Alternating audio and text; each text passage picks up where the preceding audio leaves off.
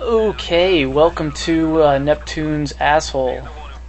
This is my least favorite level in the game, but it's not too bad. I thought it was going to be a lot worse than it was, but I had a lot of luck with the Big Daddies. I found some good strategies while researching how to take them down most efficiently, and I think they're all repeatable. So what we're going to do is we're going to kind of just make our way into the main lower wharf area. And here's our first glimpse at this bitch we're going to call Rose for the rest of the walkthrough. You'll see her again for sure, and I'll comment more on her when we do. Now, when we walk into this lower wharf area, every time you walk in, this Big Daddy and little sister are going to walk through.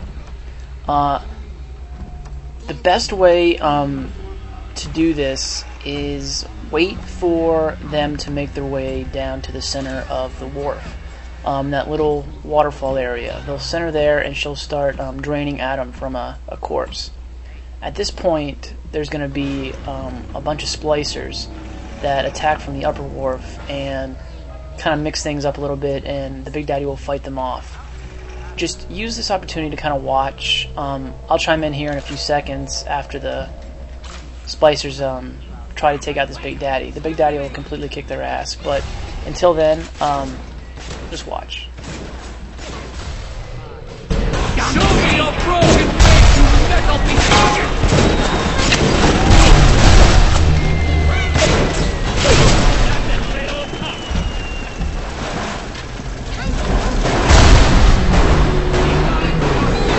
Only making it worse for you.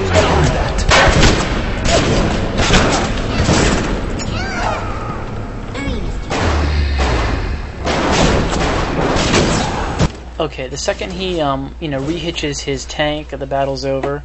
I've seen a lot of strategies and a lot of people writing to use the turrets against the Big Daddy.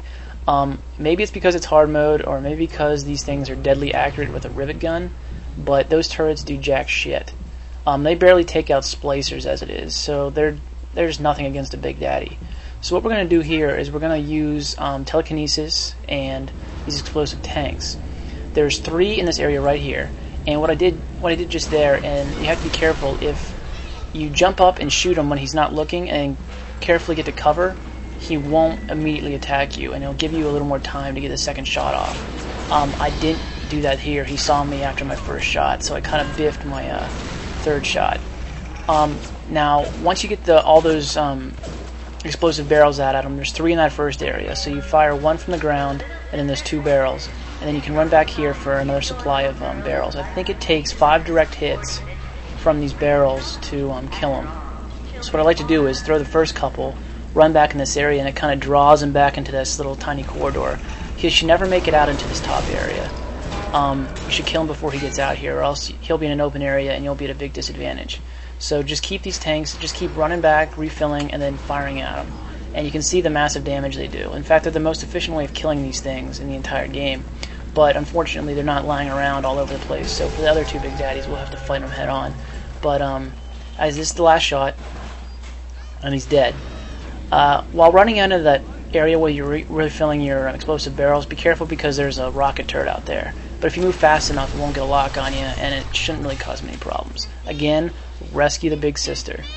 So this was the first Big Daddy, the first Rosie, which are the most difficult Big Daddies in the game, aside from the elite Rosies. But these rivet guns and proximity mines are a bitch. So the faster you take these things out, the better. And they're really hard to take out with conventional weapons. Even grenades that you get later in the game, or later in this level, they don't do very much damage against them. So congratulations, you beat the first Rosie, and we'll continue the guide as we go take a look for Peaches. And I'll see you then.